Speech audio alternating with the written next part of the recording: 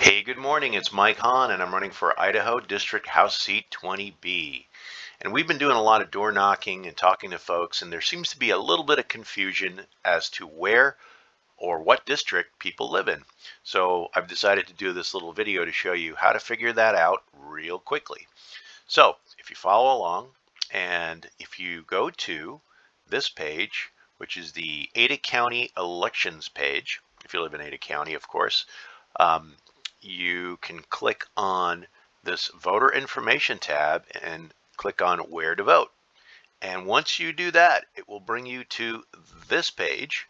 It's the basically the election map, and it's got this notice that talks about the redistricting, which I think is causing a lot of confusion amongst folks.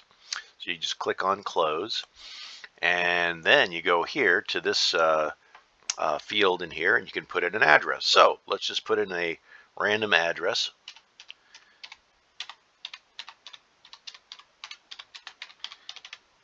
Once you do that, it'll give you a selection of addresses to pick from. So if it's a valid address, you can click on that choice, and it brings you, boom, right to the map, and it shows you your polling place as well as where you are. And if you click on view details, that will bring up another window, and it tells you exactly what precinct, and the first two numbers of the precinct are what district you're in. So this person is in District 20, and their voting place, their polling place, is at Discovery Elementary School. And not only that, but if you scroll down here, it tells you you can actually view a sample ballot.